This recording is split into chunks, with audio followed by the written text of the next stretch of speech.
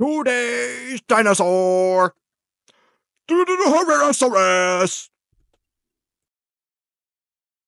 Hey, what's up, guys? It's MG Man here, and today, well, you like dinosaurs, I like dinosaurs. Today we're going to be talking about dinosaurs.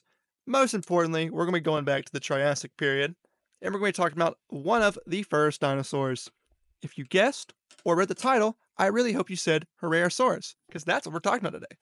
To find Herrerasaurus, we have to go back about 230 million years ago in modern-day Argentina. This is the late Triassic, a very weird time in Earth's history.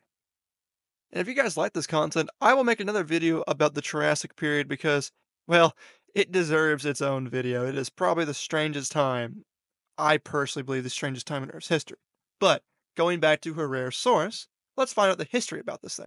Herrerasaurus was first discovered in 1959 by a famous paleontologist, Ricardo Martinez, in the Ischigualasto Formation, which is a region in Argentina that is very, very well known for the Triassic fossils. Now, the genus name Herrerasaurus honors Victoriano Herrera, which is actually the local farmer who found the first fossil remains of Herrerasaurus. That is quite literally why this dinosaur is called Herrerasaurus, because it is named after Herrera's lizard, because the guy found his name Herrera, so Herrerasaurus, yeah, you get the point. Now, while they did find fossils of this dinosaur, the ones they discovered were quite fragmented, so it was always kind of a controversy if they can label this as a dinosaur, and they didn't really know what exactly it looked like. They had a good idea. But luckily, in 1988, a joint American-Argentinian team, led by Paul Sereno, discovered a complete Herrerasaurus skull. The skull was actually really, really unique because it was so long and narrow, and had very, very sharp serrated teeth, which were designed, obviously, for slice-through flesh. The jaws were actually quite interesting. It had a unique hinge-like structure, allowing them to open wider than most of the other dinosaurs at the time. That was most likely an adaptation for catching and holding on to struggling prey. So, for example, a modern-day bird, how it picks up an insect or a small animal, and it eats it, shakes around its teeth. That's probably what Herrerasaurus did to hunt, and that skull is a lot of clues. It gives a lot of clues onto how it probably hunted. Which is pretty cool. Now, for the body of Herrerasaurus, it was a very, very slender dinosaur. It was a theropod.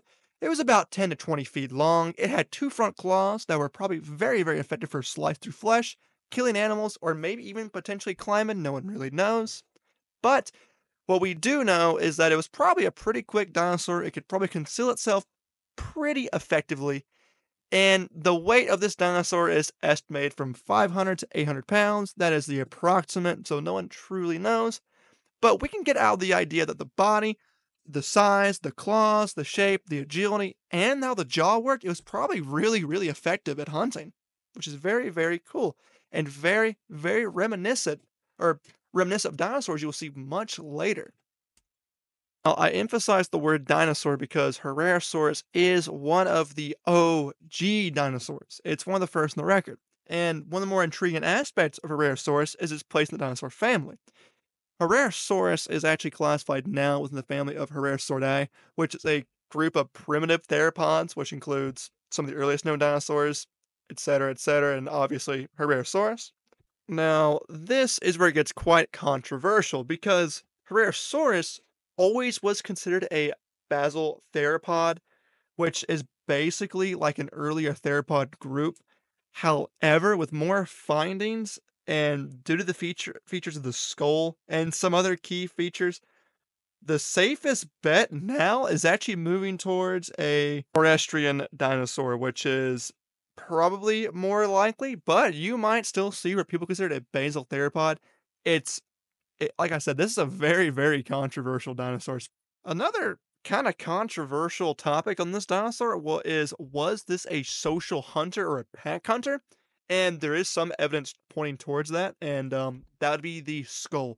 When we found the skull, we noticed these small wound marks on the side of the skull, which look like non-life-threatening but very painful scratches from probably a fight, and that was actually most likely another Herrerasaurus. So that lets us know that it could have been a pack hunter, that could have been socializing with other Herrerasauruses, fighting for mate, fighting for territory, could have been anything. Now, as you probably are noticing, there's a lot of what ifs or hypotheticals or maybe with this dinosaur. It's really an unknown dinosaur. There's definitely a lot of facts about it we do know. We have a lot of evidence for some things, but there's a lot of what ifs because it's a Triassic dinosaur, so it's already a little bit more rare, and there's only been so many remains found. So, yeah, we don't know a lot of this, and most likely there's going to be a lot more updates after this video is posted. So, keep an eye out for that and keep that in mind. But what is relatively well known about Herrerasaurus is the environment it survived in. With fossil records and the knowledge of the late Triassic, we can safely assure that it probably survived in places of lush forest, potentially rivers, valleys, places it could probably conceal itself and hide to ambush prey.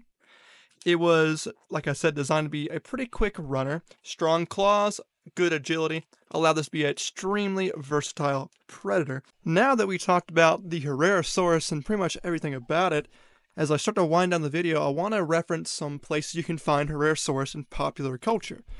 To start out with, you can actually find it in the lore and the story of Jurassic Park. It's never shown on the screen, but we do know that in the lore, or canon, there is about 4 Herrerasauruses that were made by Engine. Another place you can find Herrerasaurus popular culture is the Zoo Tycoon games, the older ones, if you ever played those. And of course, you can find it in the Jurassic Park Builder series, and actually one of the original Jurassic Park 3 builders, which is that, look, you have to look this game up, it's much older than the Jurassic Park builder you're thinking of. And of course, you can find Herrerasaurus on Jurassic World Evolution 1 and 2. If you've seen my gameplay of this, you most likely have seen it. Now, as we wrap up this video here, guys, I just want to thank you guys so much for watching. This is a new thing for me. I've never done a video like this. I was inspired by people like Trey the Explainer, and you probably could tell how the video format was. But I love making these kind of videos, and if you guys want to see more, please let me know. I ask you like, comment, and subscribe so I can grow my channel. We've actually grown quite a bit, and I want to thank you guys so much for that. It's a lot of fun to make these. But yeah, if there's any concerns about this video, anything I may have gotten wrong, just let me know in the comments. I will verify and check. I will put my sources in the description so you can read them too. But yeah, thank you guys so much for watching, and I hope you guys have a good one. See ya.